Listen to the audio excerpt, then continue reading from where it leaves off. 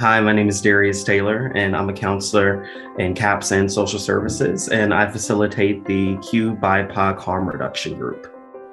This is a weekly group for queer, Black, Brown, Indigenous, and other students of color, focusing on issues around substance use, as well as making space to talk about other co-occurring behaviors like sex, gambling, exercise, and the misuse of screen technology.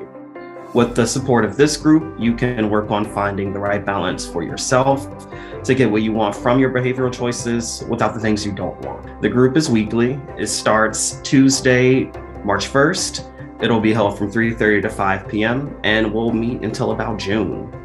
So to sign up, please reach out to social services to set up an intake with a counselor to get started.